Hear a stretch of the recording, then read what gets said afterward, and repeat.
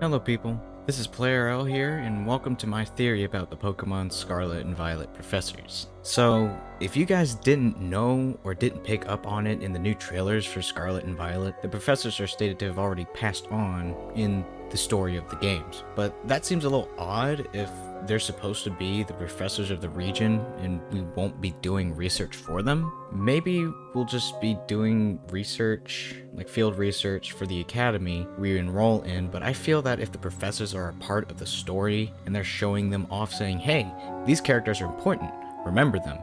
Sounds to me they will be more involved with the story than just being background characters you look at for guidance through videos and research. So, since both Professor Sada and Toro's names literally kind of represent past and future, makes me think that they would be doing some kind of research into the past and future, and maybe like some time travel stuff, we might say.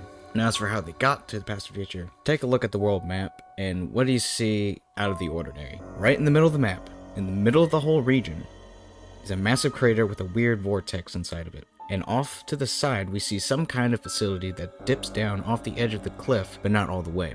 So my theory is that has to be some kind of temporal phenomenon happening, and the professors went to investigate and end up getting sucked in and traveled to a different time period. And now they'll need help from beings that can travel back and forth through time. And they may have known about you, the player, entering the academy, and decided to seek out the legendaries of the region, so you and the legendaries can find a way to bring them back and stop, whatever possible calamity from happening, because, every Pokemon game has some kind of calamity gonna happen. And that's why you get the legendaries early, because they were sent or are aware of the professor's situation. So they decided to just go back to the past and get you early on and find you and stick around with you instead of just waiting for you to come to them. But anyways, that's my theory on why the professors are considered dead in Pokemon Scarlet and Violet. So if you liked my theory, leave a like on the video, comment if you guys want to talk about this